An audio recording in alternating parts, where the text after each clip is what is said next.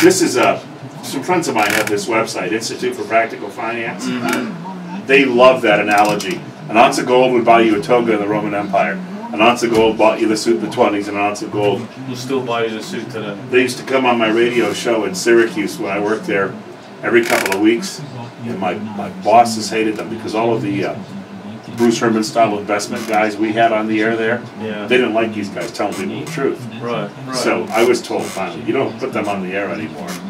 Wow. It got that bad. But wow. Well, you know, I was listening to a radio station local the other day that was talking about these financial guys were on there talking about their hedge funds and how there's a gold bubble. Well, that's exactly what George Soros is doing, as his biggest investment is now gold. Yeah. We'll have you give out the contact information. Yeah, that'd be a really good idea.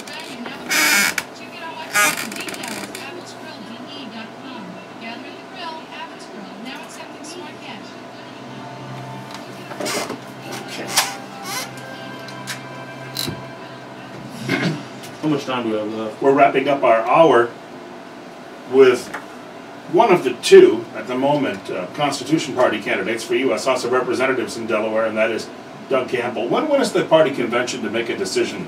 I'm not sure if it's been scheduled yet. I'm going to have to talk to Pell Sherman about that. We wanted to point out, for people who'd like to know more about you and your candidacy, simply going to the net, you've probably got a website that's a good place to start. I don't have a website up yet, but if you just Google search my name, Doug Campbell in Delaware, you're going to find YouTube videos and my Facebook page. I do like Facebook. It is an easy way to communicate and get a lot of information out there. I'm actually taping our interview right now, so everybody will be able to tell their friends about it and go on YouTube and check that out. I've also got you know, I've done what you're going to see on my YouTube channel. It's William Dawes NDE, and it's been everything that I've been working on for the last year. I was responsible for the Mike Castle birther video last year at the Cheer Center that made him so famous. More importantly, what came out of that was a complete what came out of the work that I did down there asking Mike Castle some tough questions was the fact that he's lost all connection with the Constitution, as most of the people in Congress have. He thinks that forced vaccinations are not a violation of the Constitution, and under certain circumstances he'd be willing to vote for a bill for that. He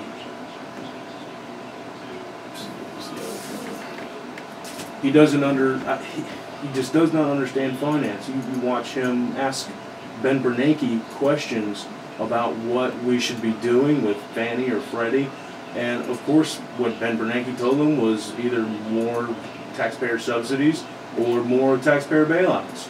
And this is where this man is getting his advice from in our monetary policy, because he doesn't know any better, or he's kept himself in a bubble where, you know, the truth, the real information can't get in, or he's just been bought off. I don't care. All I know is he is drastically hurting this country. I think a description might be he's a nice man, but he might be intellectually, you know, just sort of average. It's incompetence. I mean, I don't want to insult his intelligence or anything. I asked him about GMO crops, whether he looked into what kind of damage Monsanto has been doing, and I read something about it. I didn't really look into it. Well, you know, when you guys vote for a congressman, you need to make sure that that congressman has a little bit of knowledge about. He should have a lot of knowledge about everything. You're not only hiring a financial representative. You're also hiring a farmer, a mechanic, a business owner. You know, you're hiring such a diverse person to represent you at the federal level. You've got to make sure that he knows as much as there is to know about all these different subjects. You can't just go blindly walking into voting for legislation that you claim to have read and then admit don't understand because it's in legalese. I don't know why. I can read these bills and I can understand them, but what the hard process is to go back to the other bills in the past that this new bill will change and be able to put all this stuff together.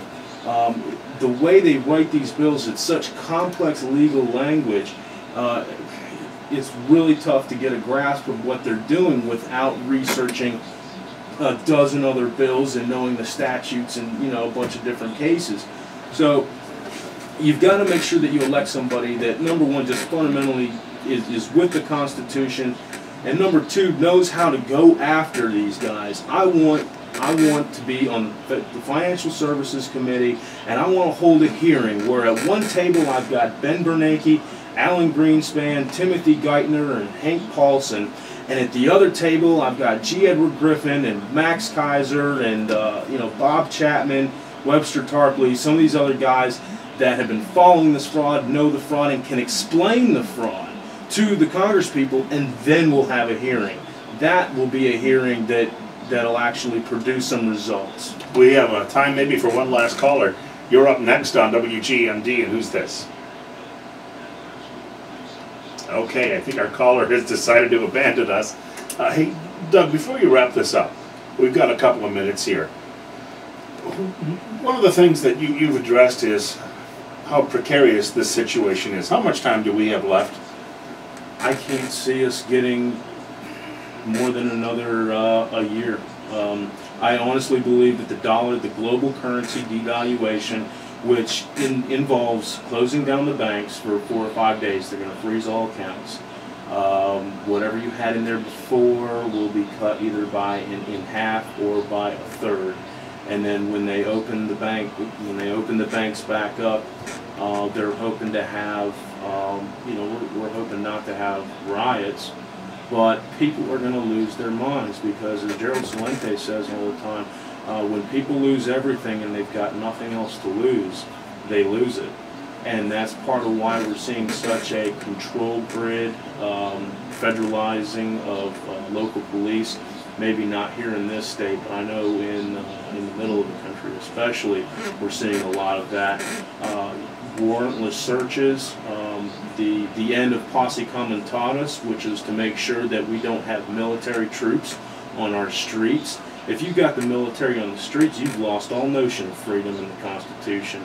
You know, that's why they're constantly trying to strip away the right to bear arms. We saw fellows with rifles pointed at us in Washington on Saturday. Which is, I guess, you know, and most people, it seems, have adjusted and don't find that to be unusual. Right. Well, they're still wearing police uniforms, and that's how they incrementally get people used to seeing that kind of thing. You know, of course, you got to protect the Capitol against you know, terrorists or whatever, but you got to make sure that the citizenry has the ability to protect itself from a tyrannical government. When a government becomes criminal, got about 20 seconds. Okay, when a government becomes criminal, they make criminals out of the citizens. Like I said, somebody's going to prison over this fraud, this banking fraud, and I say we make it the bankers. I want to thank Doug Campbell from the Constitution Party of Delaware for coming by and joining us this afternoon. You're listening to the Talk of Delmarva. Duke Brooks is up next between 7 and 10 o'clock.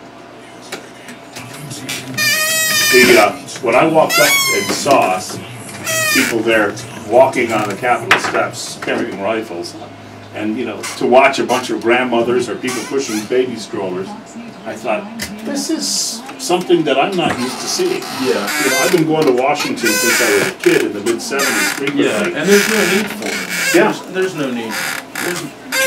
But that was, people told me, that was, you know, Pelosi basically gave the orders for that. And that's exactly what she. This is, my friends. That's their website. If you ever want to check this out, yeah, well, they have a whole series of like DVDs and things like that too that are available for free. Okay.